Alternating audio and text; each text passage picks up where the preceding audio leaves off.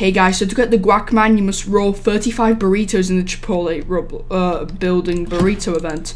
So you have to roll 35, you have to do this mini game 35 times, and that'll be it. You'll have the Guacman and all the other prizes in your inventory. Here's how you actually do the mini game.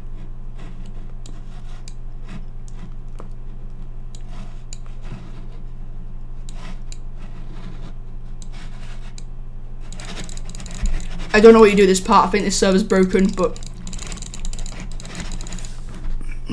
basically, it should say congratulations, and if you do it 35 times, you'll get the Guacman. Thanks for watching this video, and I'll see you on the next one. Make sure you subscribe if this video helped. Bye!